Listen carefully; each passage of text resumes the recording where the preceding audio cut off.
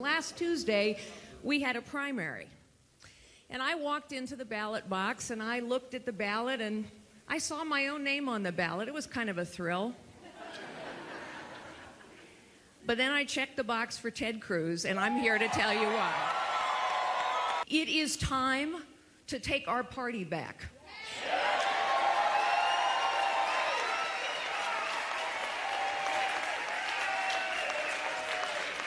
It is time to take our government back. It is time to take our country back, and so it is time now to unite behind the one man who can beat Donald Trump, who can beat Hillary Clinton, who can beat the D.C. cartel. It is time to unite behind Ted Cruz, ladies and gentlemen, the next president of the United States.